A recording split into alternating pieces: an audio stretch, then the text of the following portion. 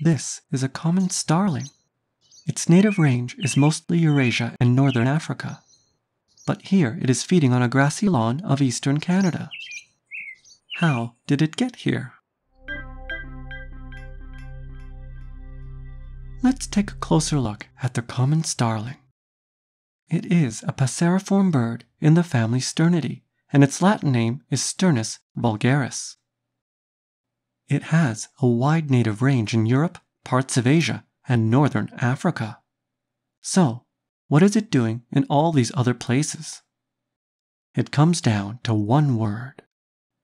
Introductions.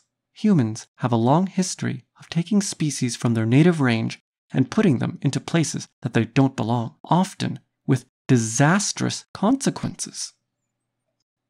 In North America, humans attempted to introduce the common starling many times, but in 1890 and 1891, an attempt of releasing 50 pairs was successful. Of those 50 pairs, 16 pairs survived and became the hundreds of millions occupying North America today. Starlings are well adapted to land converted for human use, such as this lawn. They are adept at using a variety of food sources such as fruit orchards, where they can cause millions of dollars of damage to fruit crops. Relatively little is known about how starlings affect native populations of birds and other animals. One limited study in 2003 did not find much evidence that starlings affected native birds in North America.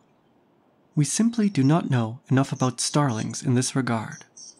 And, as with any invasive species, interactions of starlings with native animals may change over time and may also be quite different in different parts of the world.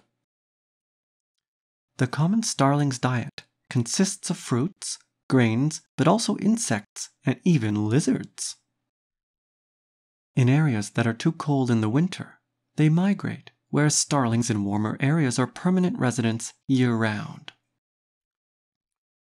They lay 4 to 6 eggs, and these eggs take about 12 days to hatch. Despite their infamous reputation, starlings are actually quite beautiful birds. Thank you for joining me, and I hope to see you again next time.